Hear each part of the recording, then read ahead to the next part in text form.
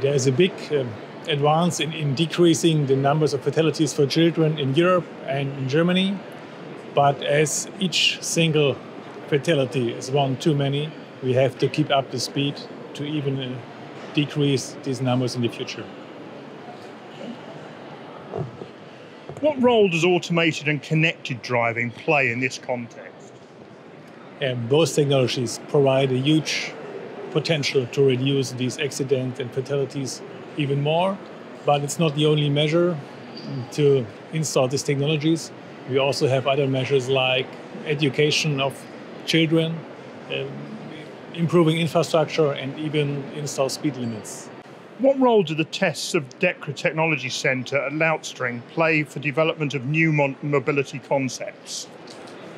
Yeah, these are important because the trust of the drivers and also the pedestrians is only as big as the systems are tested and reliable. And our test center offers a wide variety of testing possibilities for both automated driver assistance systems and connectivity functions. So the possibility to test is a big step to be able to introduce these systems into the market.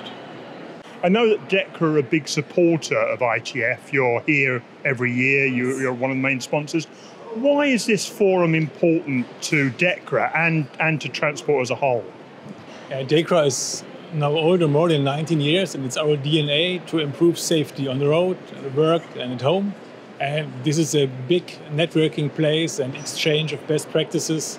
You can connect with people having the same task to reduce fatalities on the road. That's why it's important for us to be here every year. Thank you.